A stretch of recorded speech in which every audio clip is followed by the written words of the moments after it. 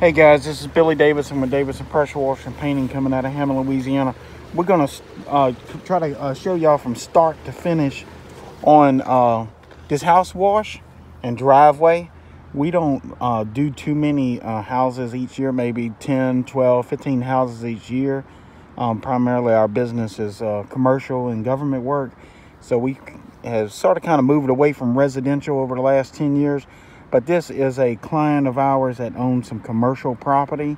So they wanted us to go ahead and hit the residence. So we are happy to do so as usual. So first thing first, we hop out of the truck. We knew where we was going to park. Have a direct access to this water hose. And that is the first thing we start doing is feeding the tank regardless of anything else. Because it's going to take a while to get 150 to 200 gallons in there so we can get these beast of a machine started up. 8 gallon per minute machines. They actually put out about 10 or 11 depending on what downstream and tip. So we are going to downstream this house.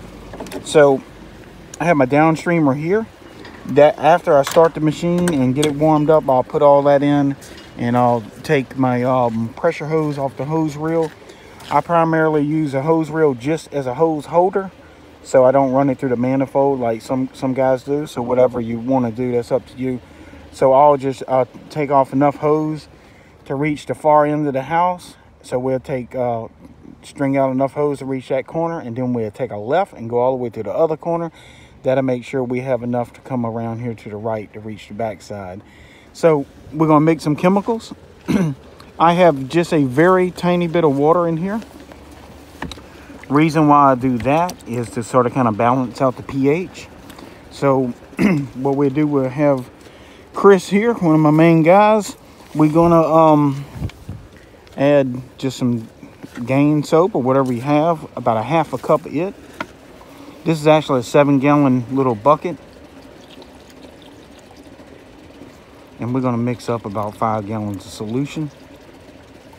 That may or may not get all of this done. So now we just have a little bit of water and we have our soap. We're gonna start putting our bleaches in there. Today we were out of bleach in a drum, so we just using some concentrated bleach out of the jug. It's pretty good as long as it hadn't got super cold, and this is actually chilly today, so we just went and picked these up so they were still kind of warm out of the store. That's another thing, if you having your bleach stored overnight in your truck or something, especially if you're using some of these little singles like we are today, you might want to just go ahead and move them into your utility room, or if you got a protected heated and cooled garage, just put them in there so they won't get freezing cold. So we'll put 4 of these into this bucket.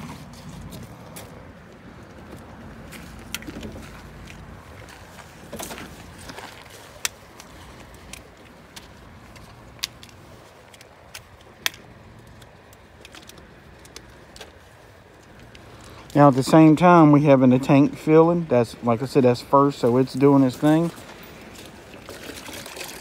And then here in a second, I'll start this machine and warm it up.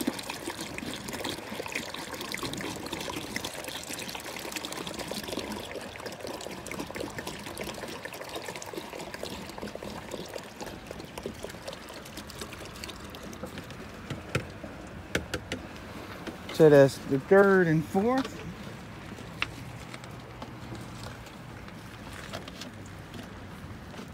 And we have our other little mixer. Right there. So this is another little secret that not many people will let you know about, but it really works phenomenal. If you can grab you some of this, it doesn't have to be the expensive kind, but this is basically your pine sol. We're gonna put about half of that in there. That's about half. So that's our mixture. So again, we got 4 gallons of bleach solution, which is concentrated, which is 8.25%, give or take. We had a little bit of water, sort of kind of balance out the pH. I've found out that helps some. Also a half a bottle of pine sol. And what I'll do, I'm gonna warm this up. I'm gonna cut away from this because this, when I start this up, it's gonna probably be a little loud. You know, not gonna be able to hear me. But I'll stir this up. Then we're gonna take our hose off the hose reel back there. string it to our far side, and I'll cut back to y'all when we downstreaming and show you how we doing that.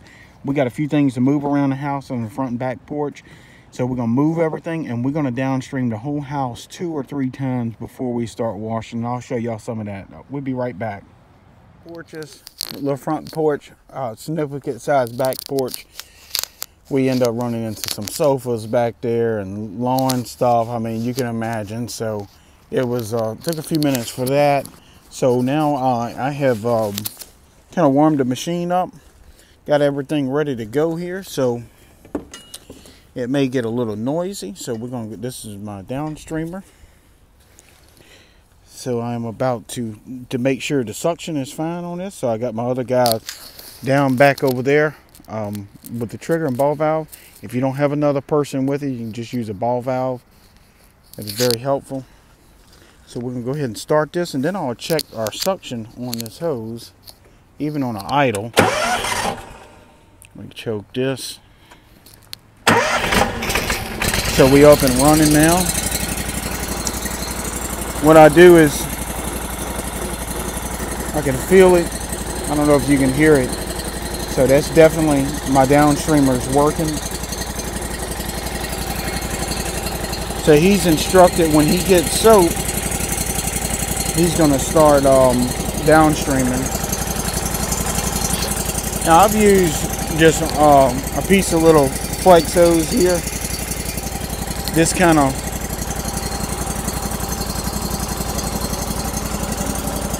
I definitely apologize for the poor camera work. I'm doing this with one hand.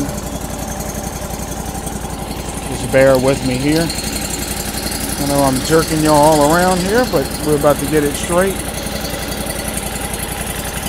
Right now I'm feeding my hose through my little pipe, and I'll show you that here in a second. There it is. I got it through, kind of poking out. So I'm going to just take this and stir up my mixture really good. It doesn't take much. So now it's drawing soap, but of course it's on an idle. So I'm going to slowly increase my engine speed here to give him ample flow. I usually, it's cold, it's middle of January. We like in the high 30s. So I'll just warm this thing up and slowly increase the pressure. Then I'll go to a full throttle and then back it off about 30% for downstreaming. That's all we're going to need.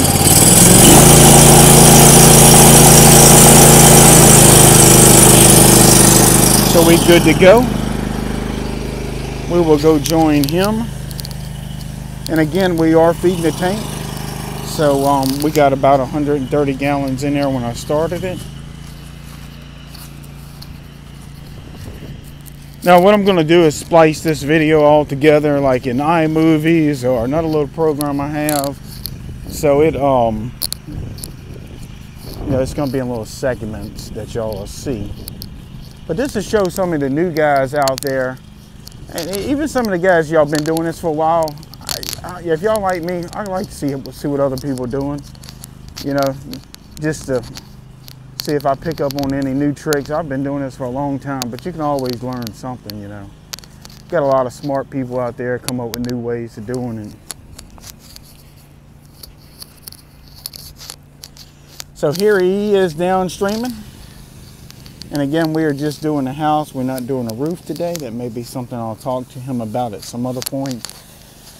But it is expensive, so I'll have to square it off and measure it and see what he's got up there.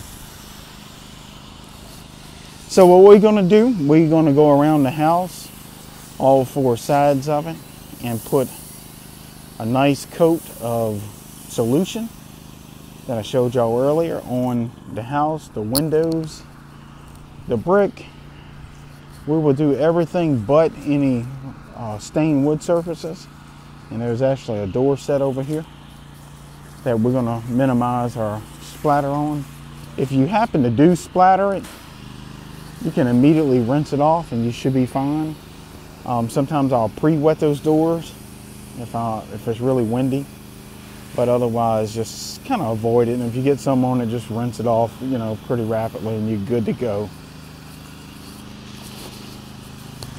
So I'm gonna give y'all a little tour of the house real quick while he's continuing to apply. And like I said, we will do this twice. We will run around it sort of kind of counterclockwise.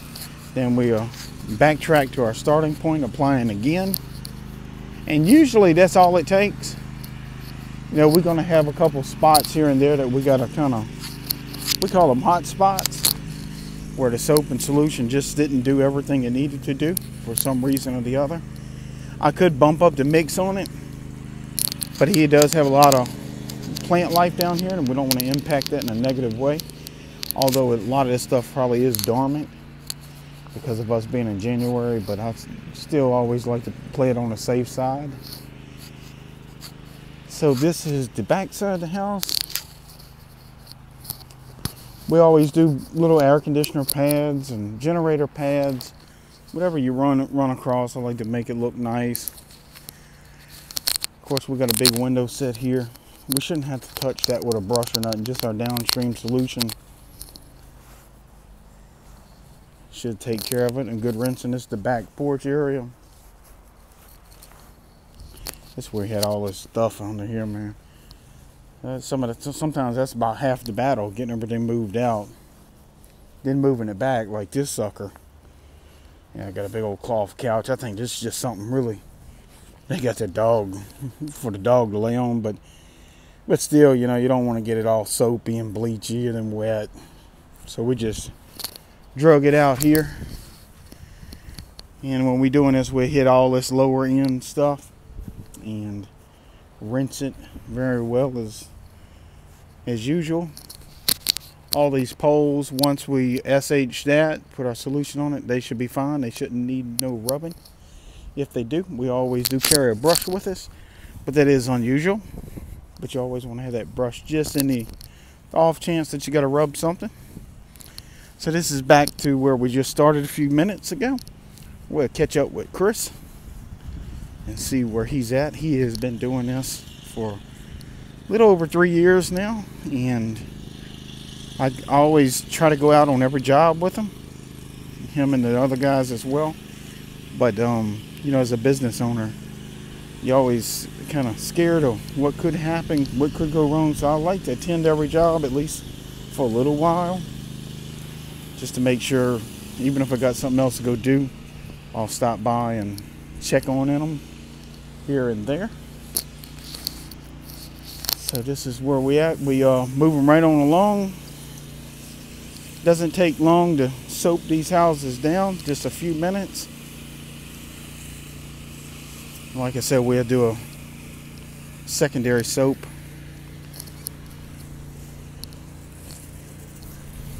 Coming back the other way, and it's taking him a little longer because usually I'm doing a soap and he's pulling hoses, keeping it out of plants. So once he reaches the back side, I'm gonna let y'all go, and then we'll pick back up maybe when we're doing our power rinsing and show you how that goes, and just kind of give you an idea how we do these houses. I've done thousands and thousands of them, and every house is different.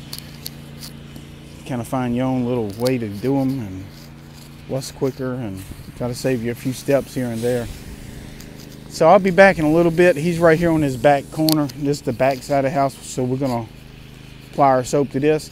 Now once we get all the way back down there to our finishing spot, we'll walk back around the other way, applying, then we'll start washing, and I'll show you a little bit of that. All right guys, I'm back. We are now in the power rinsing mode. We have been doing this for about 15 minutes now, and we are about 60% of the way of the house done. So overall, so far, you know, getting here, getting set up, getting the hoses out, moving stuff off the porches, and all that fun stuff. We probably about an hour, 15 minutes into it. We're not really trying to rush a whole lot. It's cold out here. This is our last job of the day. It's right at 2 something, probably right 3, I think 2:45 p.m. And we're all bundled up. We got like 3 pairs of pants on, several jackets, then we cap them off with our waterproof gear.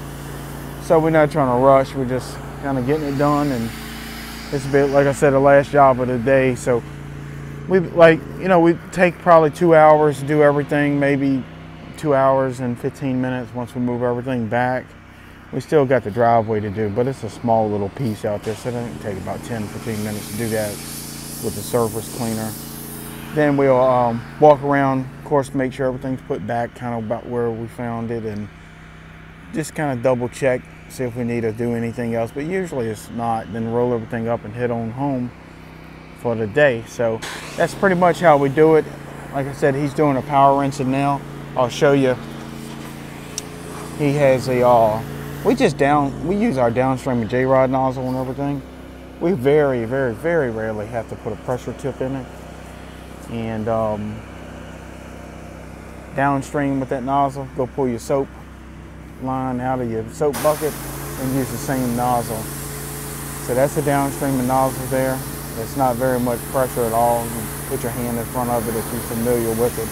But it is 10 gallons a minute, so it doesn't take much to to knock some mildew or mold off. And matter of fact, you can do your brick with that. You can do edges around the window. The only thing, if you don't have a soft start unloader, you do got to watch your burst pressure. But other than that, it's just a few hundred PSI, but 10 gallons a minute works well. So that's kind of how we do residential. Our rig is primarily set up for commercial work. So, my hose reels are different than what a residential would be. And another thing, we had run out of that 12.5, and it's about 25 minutes away one way, and then 25 minutes back, our little place that we go get it.